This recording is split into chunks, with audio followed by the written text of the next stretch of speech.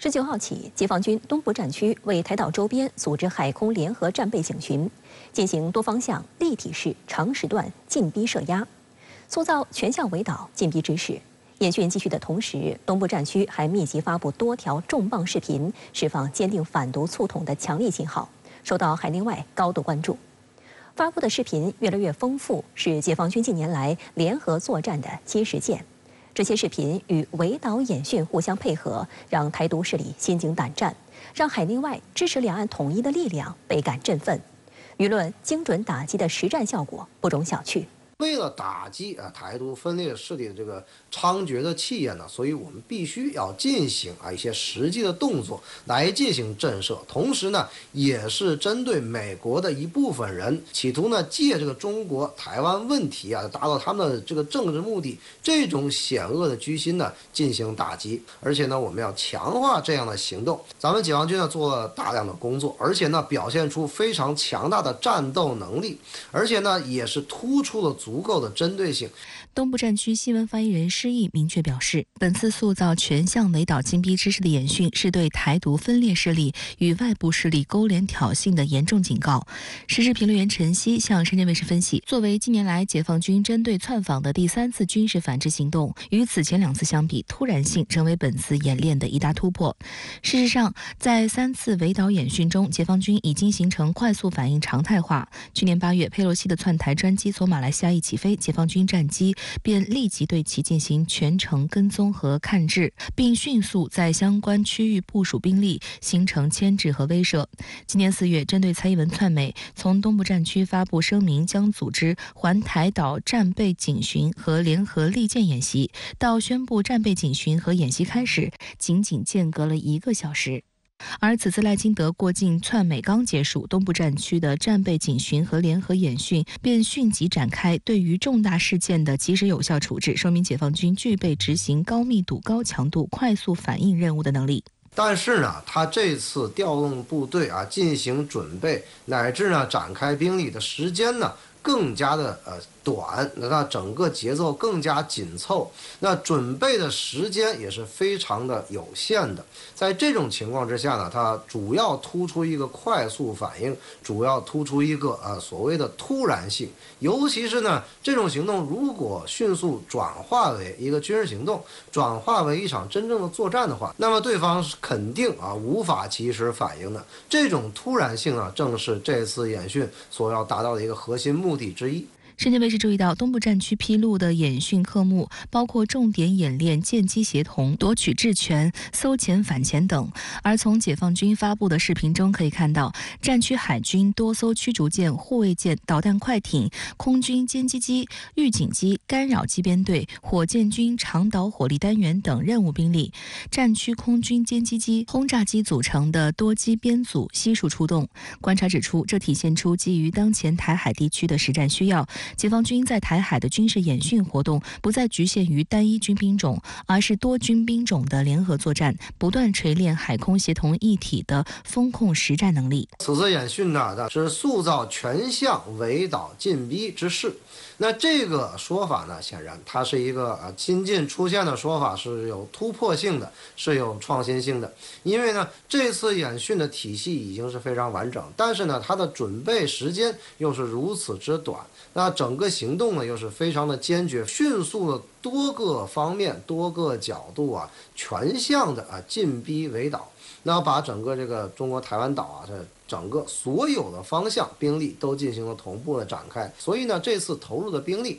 看起来规模没有之前的几次有那么大但是呢，它的这个流程、它的体系是非常完整的，整个这个作战的组织更加的细化。解放军此次演训范围广、靠岛近、力度大、要素全，台湾方面全程紧盯。根据台防务部门的统计，19号上午6时至20号上午6时，共有解放军军机45架次、军舰9艘次持续在台海周边活动，包括苏30战机、歼11战机、歼10战机、运9通信对抗机、直9反潜直升机，其中运输机和武装直升机是首次在围岛演训中出现。运输机和这个武装直升机啊，实际上它跟兵力的这个投送紧密相关，而武装直升机呢，已经是给这个前方的投送的兵力啊，直接进行这个近距离的空中的火力支援，这个是非常重要的。所以说呢，这个反映出咱们现在的常态化的战备警巡啊，正在有条不紊的开展。同时呢，也是在给这个台独分裂势力进一步的进行的震慑，模拟出呢，一旦真的台海真是出现了这种武装冲突咱们一步一步的把它细化，一步一步更加具体的、更加详细的去模拟这些作战行动，也是呢这次这个行动的非常重要的价值所在。台防务部门面对解放军常态化的全项压制，则强打精神，声称台军运用任务基建及暗制导弹系统严密监控与应处。对此，台退役少将厉正杰在岛内政论节目中直指，解放军此次堪称奇袭，台湾方面根本无力应对。而且你不要忘了，今天是礼拜六，军都在休假，对不对？他选在礼拜六，我们讲说有适切的应对兵力来应对。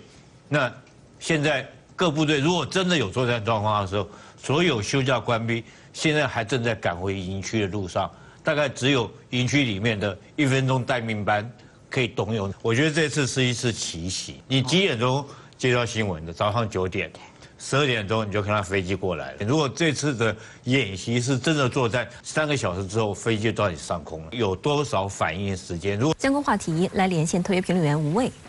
吴先生您好。解放军东部战区连日进行的海空联合战备警巡震撼岛内，台军退役将领叹台军根本应对不了，您对此怎么看呢？是的，郑倩，文攻武吓是大陆方面对台独分裂势力最有效的打击方式之一。我们不光要在军事上形成绝对的压制力，还要在心理上营造足够的压迫感，要向岛内的台独分子亮明态度：要是胆敢越过红线，你们就是砧板上的鱼肉。东部战区发言人说得非常直白，他说这场演训是对台独分裂势力与外部势力勾连挑衅的严正警告。演训是19号展开的，赖清德窜美之行是18号结束。等他回到岛内了再演习，要的就是让他听得真切，看得震撼。再结合中央台办负责人在演训同一天发表的谈话，赖清德是不折不扣的台独工作者，彻头彻尾的麻烦制造者。只会将台湾推向兵凶战危的险境，给广大台湾同胞带来深重祸害。这是一个再清晰不过的逻辑。赖清德的政治底色就是台独，赖清德的行动纲领就是台独。那么，只要这个人一直活跃在台湾岛内的政治舞台上，台海的风高浪急乃至地动山摇就是可以预期的。我们必须向岛内民众、向世界各国传递这个清晰的信号，那就是赖清德就是台海和平的毒药。赖清德此次过境窜美，看似夹着尾巴，实则他的小算盘还是暴露了他的台独野心。彭博社那组引发争论的专访，早在赖清德出发之前就已经在岛内拍摄、录制完毕，专门等他抵达美国之后对外释放。这就是赖清德的小把戏。看似他在美国夹着尾巴但真正出格的言论全部都在这次专访中释放了，而且还是在他窜美期间释放的。看似他在美国什么话也没说，但却又堂而皇之的说了。对此，大陆的反馈是简单直白有力的。我们根本不管你在哪说、对谁说、什么时候说，你赖清德就是不折不扣的台独工作者，彻头彻尾的麻烦制造者。别整那些小把戏，不管用。那么在您看来，解放军一段时间以来在台海方向实战化演训呈现哪些特点与趋势呢？军改以来，解放军的实战化演训讲究的是各军兵种的体系化配合、体系化支撑，讲究战场真实条件下的周边环境响定、假想敌预案响定，讲究的是军委定力决心、战区主战、地方配合、军民动员。如果要用一句话来总结，那就是我们正在系统性思考、布局、检验。假如祖国的统一战争明天就要打响，各系统全要素该如何反应，该如何执行？纵向来看，眼下应该是统一发条越上越紧的一段新历史时期。具体围绕演训的细节，还有一个趋势不容忽视，那就是抵近设压、围岛进逼8个字。将这8个字展开来看，就是在微观上，解放军的舰机离台岛更近；在宏观上，解放军海空力量正在多个方向上包围台岛。这个新变化、新趋势，不仅是军事逻辑的体现，还带有政治意涵。首先，解放军舰机离台岛越近，就会进一步压缩台军海空力量发挥作用的空间，将对方的反应时间进一步缩短，台军的警戒等级、出动频次就得被迫长期维持在一个高水准。这不仅会给台军人员带来极大的身心压力，也会进一步消耗台军武器装备的运行小时数一系列故障、损耗、事故概率就会成倍的增加。其次，两军对垒对练的距离越近，频率越高，强度越大，越是能够暴露台军训练不足、装备老化落后、士气低落的种种问题。台军实力全面弱于解放军的现实，会叩击对方每一个人的心灵，岛内军队的求战欲望会进一步的降低。在台湾当兵等于当炮灰，上战场等于送死的社会共识正在逐步发酵，以武拒统的口号正在沦为一个笑话。再者，解放军海空力量从四面八方进逼包围台岛，会在岛内产生孤岛无援、谋独等死的政治效应。它会进一步让岛内民众乃至政客意识到，台湾的能源政策、产业政策、资源禀赋、民生需求根本不具备谋求台独的半点实力。从不敢独到没法独的心态转变是至关重要的。铁一般的事实会让民进党为代表的台独分裂势力越来越难以忽悠民众、操控民意，让苏贞昌这种准备用扫把来保卫台湾的政坛混子，像一个小丑一样失信于民，让务实台独工作者赖清德无实可务。两岸走向统一才是台湾最大的务实。赴美国参加完美日韩戴维营峰会后，日本首相岸田文雄回国后马不停蹄前往福岛第一核电站。他拟定2天后决定福岛核污染水排海的具体日期。观察指出，这样的安排显示岸田显然在戴维营峰会上就福岛核污染水排海问题获得了拜登和尹锡悦的放行。日本强推核污染水排海，将前景未知的环境灾难推给全人类，尤其是周边国家买单，将严重损害日本的国家声誉。20号上午，日本首相岸田文雄来到福岛第一核电站，了解核污染水排海设备的状况，并与现场负责的东京电力公司管理人员进行了座谈。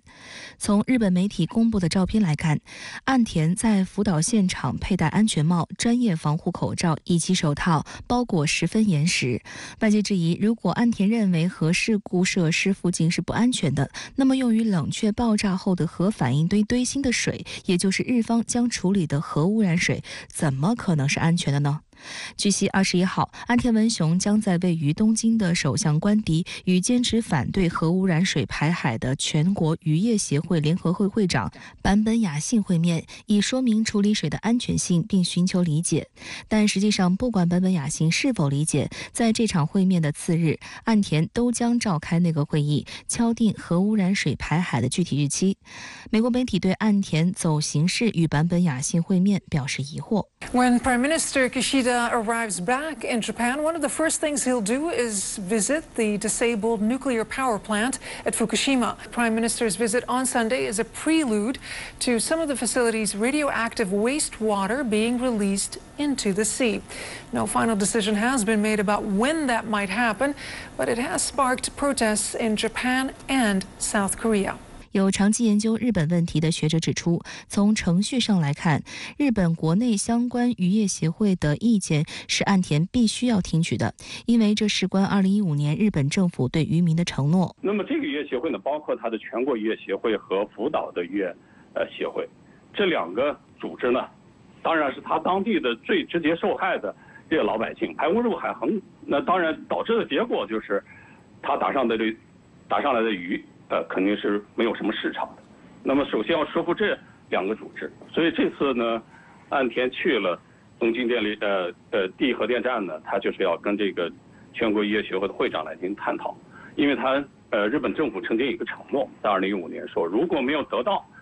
渔业协会的认可的话，是不能排污的。这是他在国内的最后一关了。深圳卫视注意到，为了推进福岛核污染水排海，岸田从在美国参加戴维营峰会期间就开始进行舆论造势。19号，他在戴维营对国际媒体表示，核污染水排海是日本不可推迟的课题。有记者认为，核污染水排海问题肯定也是戴维营峰会的议题之一，但美国国务卿布林肯在矢口否认的同时，强调美方支持日方的排海计划。On the trilateral summit, I'm wondering whether the United States is concerned about Japan's plans to discharge treated radioactive water from the Fukushima power plant. Do you think these plans could undermine South Korean President Yoon and damage the rapprochement between Tokyo and Seoul?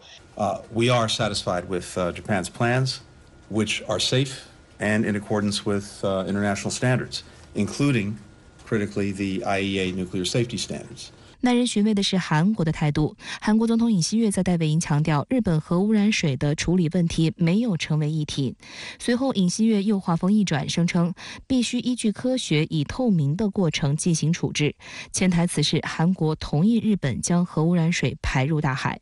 对于尹锡悦不敢在与岸田文雄见面时提及核污染水排海，韩国舆论立刻炸了锅，认为不该在事关民族健康的问题上向日本送礼包。不少人认为这坐实了韩国舆论对尹锡悦对日本政府软弱的批评。 일본의 오염수 투기와 역사 왜곡에 대해서 당당하게 문제를 제기하고 미국과 일본에만 선물 보따리를 안겨주고 다시 빈손으로 돌아오는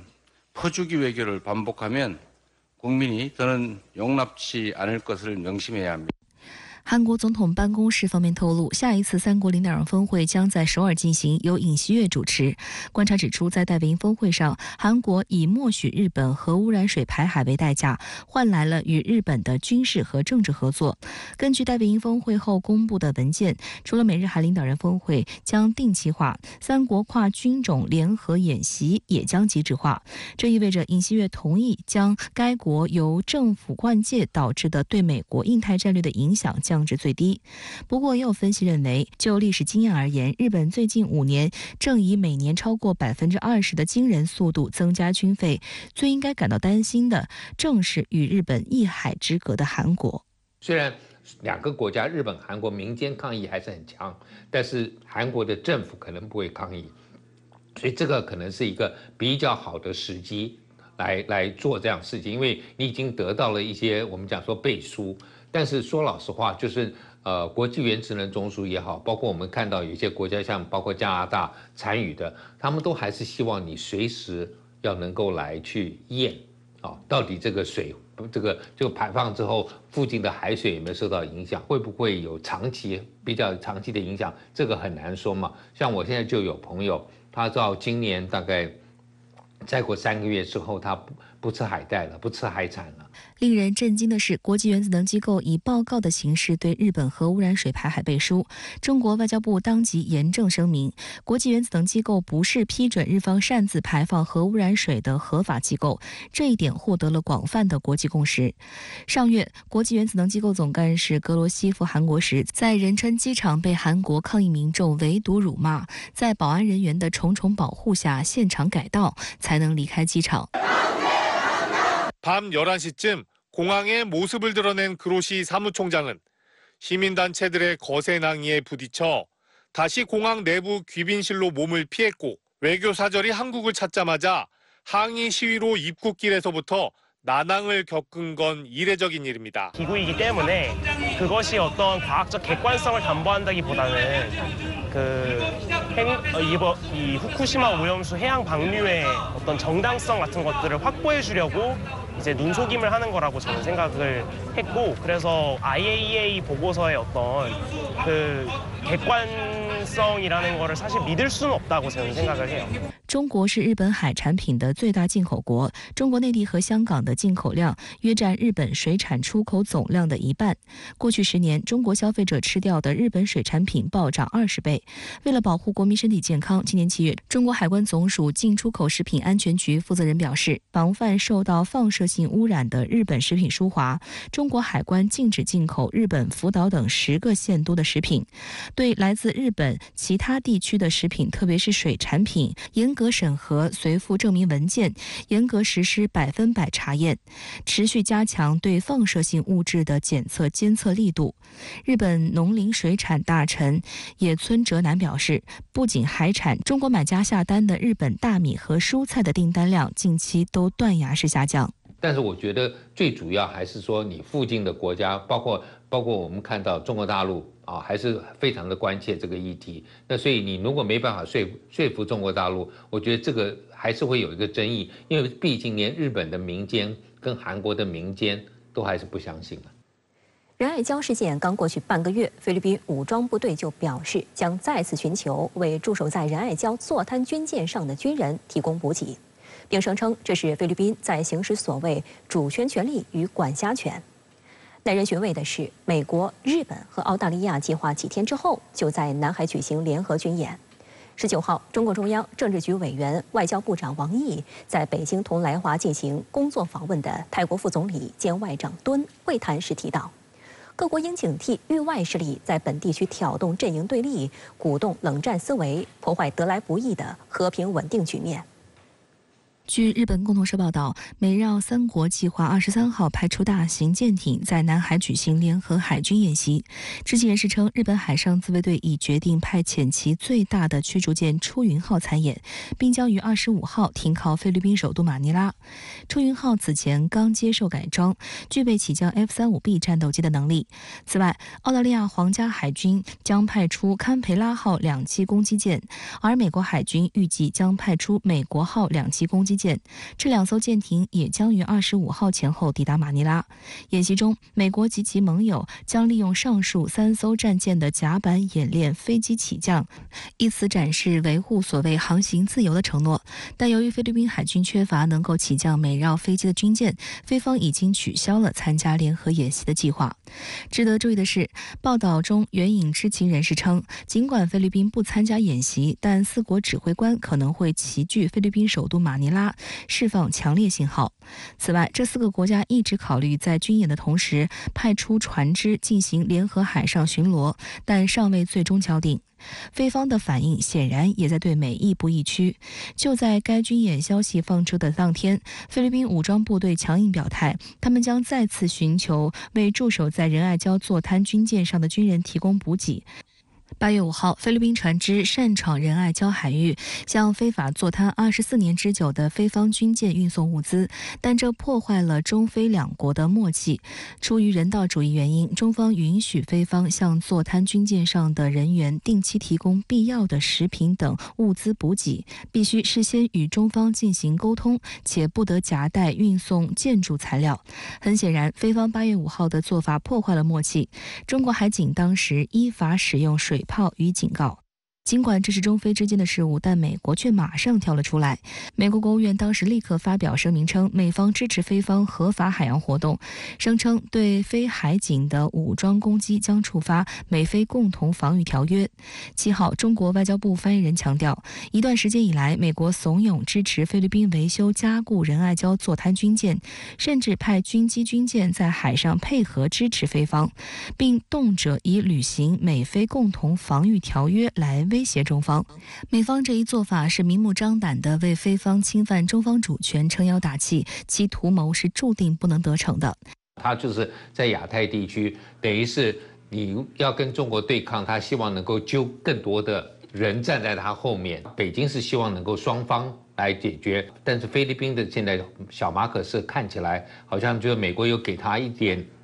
这个力挺的感觉，让他在这个仁爱礁的事情上面好像比较敢冲一些。美方企图炒作的不仅仅是仁爱礁问题，在刚刚结束的美日韩戴维营峰会上，3国领导人共同发布的声明就直接提及南海问题，并将矛头指向中国，抹黑中方在南海的主张是非法、危险和侵略性的。近来，中方也在多个场合指出南海问题的幕后黑手。19号，中共中央政治局委员、外交部长王毅在北京同来华进行工作访问的泰国副总理兼外长敦会谈。王毅表示，中方愿同东盟各国加快推进南海行为准则磋商，争取早日达成行之有效、富有实质意义的地区规则，将南海建设成为和平、友谊、合作之海。王毅表示，各国还应警惕域外势力在本地区挑动阵营对立，鼓动冷战思维，破坏得来不易的和平稳定局面。敦表示，泰方反对零和思维和阵营对抗，支持将南海打造成和平、合作、稳定之海。8月中旬，王毅在访问东南亚时明确指出，美国等一些势力唯恐南海不乱，不断在这一海域兴风作浪。中方希望地区国家对幕后黑手保持必要警惕，把维护南海和平稳定的主导权掌握在自己手中。不过，南海问题上，美国预计将有更多动作。据美国政治新闻网18号报道，3名消息人士透露称，拜登将于9月中旬对越南进行国事访问，期间将与越南签署一项战略伙伴关系协议。报道对此消息炒作称，在中美紧张关系升级之际，拜登此访旨在拉近华盛顿与河内的关系，还将提升美国在印太地区的影响力。实际上，今年以来，越南已经成为多名美国政要的热门目的地。副总统哈里斯、贸易代表戴奇、国务卿布林肯、财长耶伦相继到访。然而，对于美国的意图，越南心知肚明。尽管有意与美国继续发展关系，但目前美国仍然属于越南对外的第3层级外交关系。但是，一路升高的最后结果，万一擦枪走火，就会有问题。所以，这个我还是希望看到，就是说，美国你今天不是这个域内的国家，那是不是还是由东协啊？比如说东协的10国里头来谈这个议题，本来就已经快要有一个南海的行为准则出来了，但是好像今天快要出来的时候，那美国就要开始来介入。12号，俄媒今日俄罗斯发表文章，提醒中国警惕美国在南海设局。文章指出，目前菲律宾再次走上亲美轨道，非政府试图挑起事端，激怒中方并引发反应，使争议领土军事化，从而迫使中国出手保卫。这种加剧紧张局势的方式，将为美国增加在地区的军力提供理由，拉拢更多国家入伙，并将中国诬陷为侵略者。正中华盛顿的下怀，这意味着中国需讲究外交策略，保持克制，否则可能会有越来越多的外国海军资产出现在该地区。中国的成功实际上取决于避免局势升级，在和平解决争端方面取得进展，例如制定地区海上行为准则。美日韩戴维营会议已经结束，其中提出许多针对中国的策略。那您对此如何分析呢？主持人好。美日韩戴维营会议呢，的确像有些学者所评估的，让人感受到新冷战的含义。拜登在记者会上虽然说这次峰会不是有关中国的，不是为了与中国对抗，但实质上呢，就是要与中国打新冷战，要联络更多的亚洲国家来遏制中国。不仅从军事和安全上制约中国，还要从经济和技术上限制中国。美日韩呢，要在半岛问题、台海问题、南海问题、东南亚和太平洋岛国5个方面来联手制约中国，甚至呢要设法与中国脱钩断链。美日韩戴维营会议的目的呢，就是以这3个国家为核心，分裂亚太国家，让他们呢在中国和美日韩之间选边站。我觉得呢有几点特别值得注意。一呢是台湾问题，美日韩宣称呢3个国家在台湾问题上的基本立场没有改变，这就意味着一台制华成为美日韩3国共同的立场。把台湾问题国际化，掏空一个中国原则，怂恿和支持台独分裂势力，有可能呢成为3国制约中国的共同策略。2是南海问题，3国反对中国在南海争端地区的危险和攻击性行为，反对单方面改变海域现状，似乎意味着日韩呢要伙同美国加大对南海的介入力度。特别值得关注的是，联合声明说呀，2016年7月的所谓南海仲裁是各方面之间和平解决海事冲突的法律基础。这是韩国呢第一次公开支持南海仲裁案。这个仲裁呢试图抹掉中国南海9段线的疆界，中国呢是需要严阵以待的。3是美国呢要把日韩也拉入到东南亚和太平洋岛国，加强与中国的战略竞争。4呢是美日韩宣称要在经济安全和技术领域加强合作，这似乎意味着美日韩呢除了在半导体上对华限制以外，日韩呢也将伙同美国在投资上对华设限。美国呢已经宣布了对华投资限令，看来呀，这日韩呢有跟进的想法。可以说，这次美日韩峰会的目标呢，就是在设法遏制中国。这峰会啊，处处是中国话题。有分析说，虽然美日韩联合声明吹得天花乱坠，但基本上是纸上谈兵。戴维营峰会其实是雷声大雨点小，那您觉得如何解读呢？美日韩戴维营峰会呢，勾勒了三国共同遏制中国的思路，但正如你所说的，是纸上谈兵，虚多实少。三国领导人呢，都需要一场针对中国的高调务虚会来掩饰自己所面临的挑战。针对中国的策略呢，也不过是一场外交秀而已。既没有形成制度化的规则，也不可能实现，不敢去尝试。要说他们的峰会有何具体的成果，不外乎呢有3个：一呢是三国呢将进行定期的军事演习；二是设立这个3方危机热线；三呢是每年举行一次峰会。除此之外呢就没有什么了。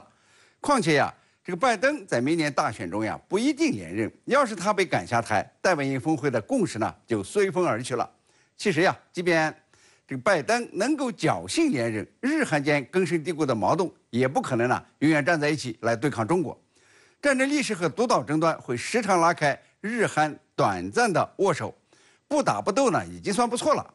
日韩呢也不可能像拜登那样对抗中国，他们的饭碗呢一部分就在中国。中国对日韩来说都是一个很重要的市场。日本和韩国的公司呢，如三星和日产汽车，大量依赖中国的工人和市场。再说了，无论日韩怎样情美崇美，都不可能改变呢。他们是亚洲国家，永远不可能成为欧洲人或者是美国人。邻居的地缘改变不了，那日韩呢就得很好的与中国交往。所以说，这个戴维营会议呢就是一场外交秀，联合声明呢也不过是废纸一张，很快呢就会被现实问题所撕碎。好的，谢谢陈先生在线与我们分享您的观点，谢谢。台北市政府18号宣布，台北市市长蒋万安将于本月29号至31号率团赴上海参加2023上海台北城市论坛，并进行市政交流参访，期盼借由论坛的举办，维系两市良好互动，促进更多领域展开交流。蒋万安是中国国民党的政治新星，也是最年轻的台北市长，在岛内深受欢迎。他赴上海参加双城论坛，将成为观察台湾新生代政治人物两岸立场的一个窗口。好，那我们也一定会秉持对等、尊严、善意、互惠的原则来进行城市之间的交流。这一次我们定的主题就是新趋势、新发展。18号，蒋万安在接受媒体采访时介绍即将开始的上海之行的细节。另外，我们也会签3份的 MOU 备忘录，我们会就减碳永续，还有包括会展产业以及羽球运动来签订备忘录。所以我想这一次我们很高兴，因为在2010年开始到现在，我们总共举办13次。那每一次我们也都有就城市之间市政的交流，相互学习，彼此借鉴，同时也都有实质的进展。那最重要的，我们能够透过这个平台，就很多市政议题来交换意见。对于蒋万安的决定，中国国民党籍参选人新北市长侯友宜表示支持。真的有对话有交流，这不是我们该做的事情吗？所以蒋万安市长，在上海论坛的这样一个行程，我觉得这是一个让两岸能够降低冲突，值得给予正向肯定的。上海台北城市论坛由上海市与台北市政府轮流举办，讨论话题涵盖城市治理、文化艺术、观光旅游、医疗卫生、体育教育、经贸产业等领域，已成为两市之间重要的机制化交流平台。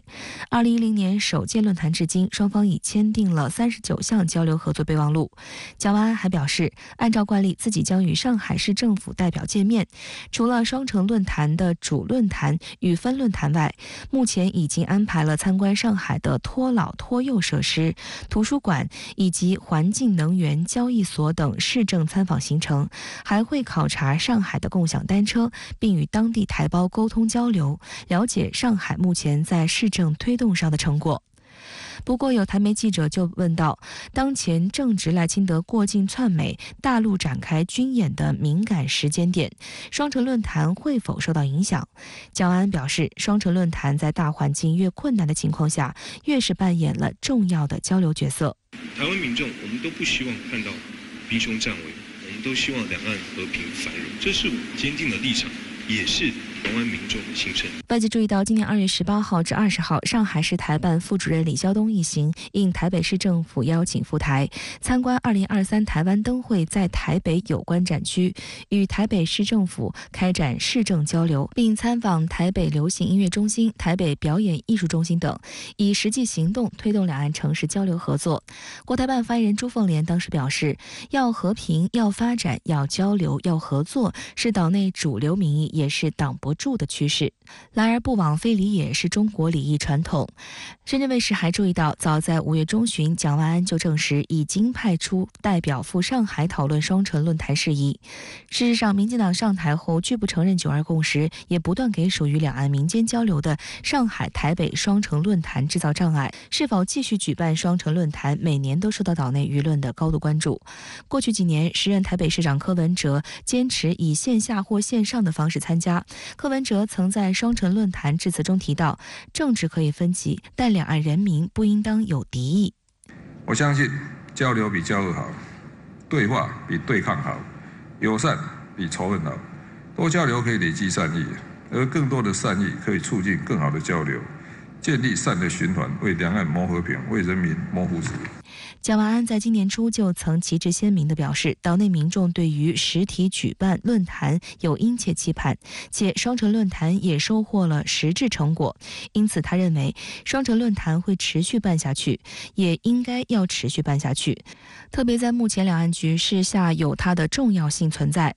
蒋万安十分重视这次双城论坛，还有一个原因是，今年是2020年新冠疫情以来双城论坛首次恢复线下方式举办。事实上，蒋万安此行备受关注的原因还在于他的特殊身世。蒋万安是蒋介石的曾孙，蒋经国的孙子。有台媒称，如果顺利成行，蒋万安将成为1949年以来首位以公务身份踏上大陆的蒋家人。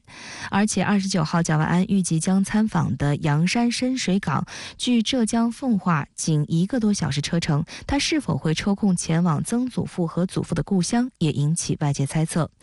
在2022年11月的岛内9合1选举中，国民党籍候选人蒋万安以42%的得票率当选台北市长，一跃成为岛内政治新星。他是台湾历史上最年轻的台北市长，也是目前唯一从政的蒋家第4代。不少台北市民期待他上任后能在两岸城市交流和修补两岸关系上发挥作用，甚至有不少支持者已经视他为国民党未来最具潜力的台湾地区领导人候选人。当时就有学者表示，蒋万安在上任后的首次双城论坛上的表态，将是大陆观察他的两岸立场的重要指标。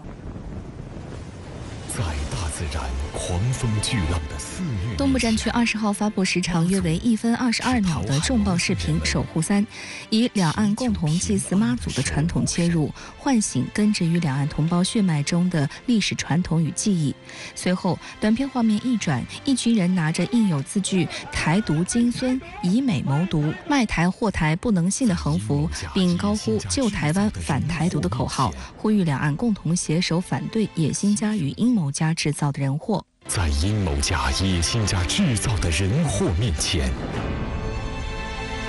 携手同心的力量是美好生活的守护神。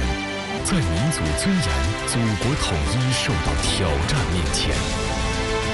人民子弟兵是为万世开太平的守护神。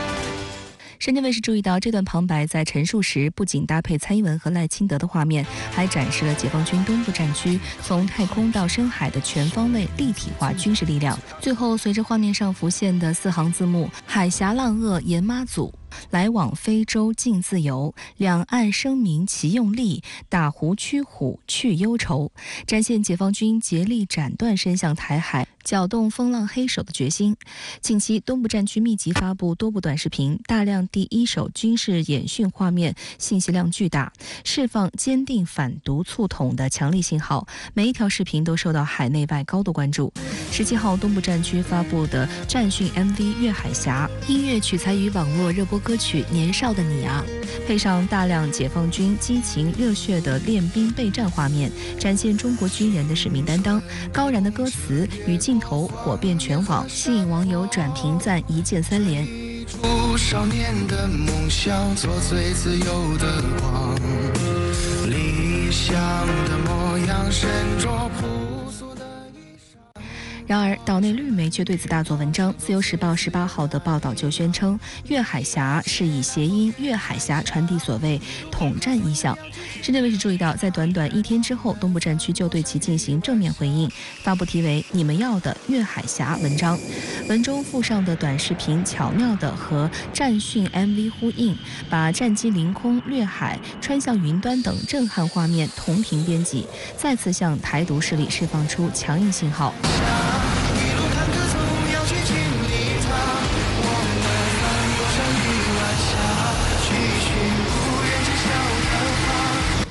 分析指出，从粤海峡到粤海峡这个谐音梗虽然仅为1字之差，但由粤揽台岛升级为飞越台岛，震慑效果显著升级。很显然，东部战区是有备而来，事先对岛内独派舆情进行了充分的沙盘推演，一边雷霆演训，一边强势介入舆论场，以对台独舆论进行精准打击的方式来塑造舆论态势。